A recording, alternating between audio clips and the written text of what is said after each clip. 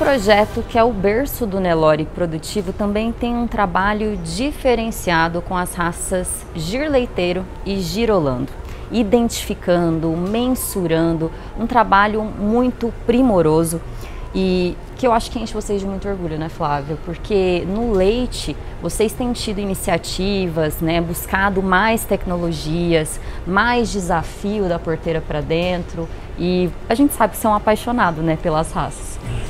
O critério é o mesmo do Nelore, né, Isa? E a gente viu que no Nelore a gente conseguiu chegar num ápice da raça, né?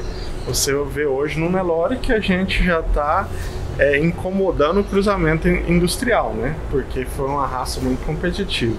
E não muda o foco dentro do GIR leiteiro e do girolando. O que a gente quer? Contribuir com a raça.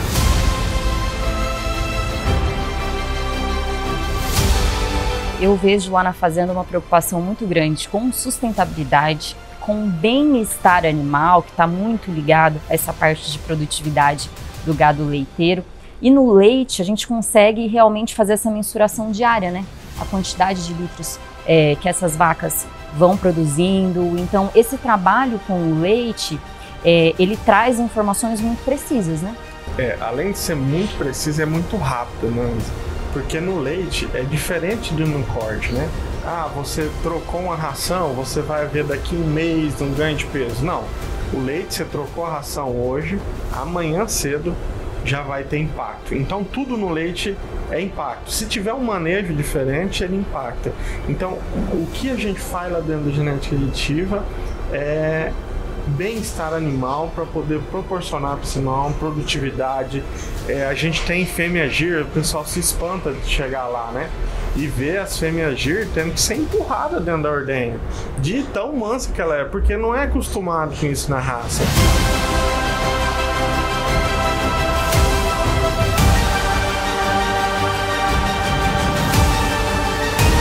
E realmente esse sistema de produção, de manejo chama muita atenção, porque vocês conseguiram implementar, né, algo que é muito parecido com o Nelore, né, Flávio? Um trabalho muito rústico e que é possível de ser aplicado, a pessoa que adquire essa genética consegue realmente ver os resultados a pasto. Eu acho que é um dos pontos fortes da genética aditiva, em questão de seleção, você criar esses animais em um ambiente mais desafiador.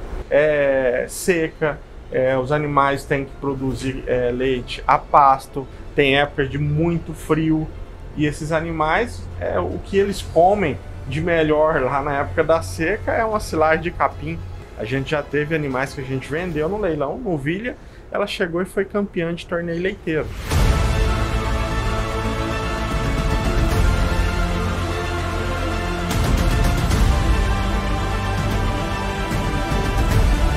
Agora, com a chegada do 10º leilão GIR e Girolando Genética Aditiva, a gente tem uma parte muito especial, né? A gente vai ter vacas em lactação produzindo mais de 35 litros, novilhas produzindo mais de 20 litros. A gente vai ter novilhas prenha de embrião, novilhas prenha de inseminação, novilhas inseminadas com sêmen sexado, oferta especial de vacas GIR também, novilha GIR prenha e duas categorias que a gente vai ter uma quantidade considerável, que é os touros GIR leiteiro e os touros girolando.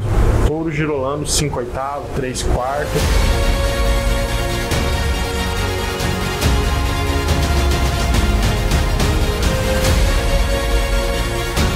Para um evento, né, em 10ª edição, vocês vão estar fazendo uma oferta inédita, que é um pacote de embriões, né? Isso. A gente apartou 10 doadoras da cabeceira da genética aditiva, doadoras que vão com lactação, alto valor genético, composto de ubre, composto de perna, fêmeas muito produtivas com pedigree muito interessante, para o nosso cliente escolher o que ele quer fazer. Se ele quer fazer o GIR, escolher o touro que ele quer utilizar, se é touro sexado, convencional. Se ele quer fazer um girolando de qualidade, os animais que vai ter no leilão, se ele quer replicar isso na fazenda dele, ele vai poder usar o touro holandês que da preferência dele. Então, um pacote de embrião com 30 embriões, sendo garantia de 10 prenheses, entregue para ele só fazer a transferência dentro da fazenda dele do formato que ele quer.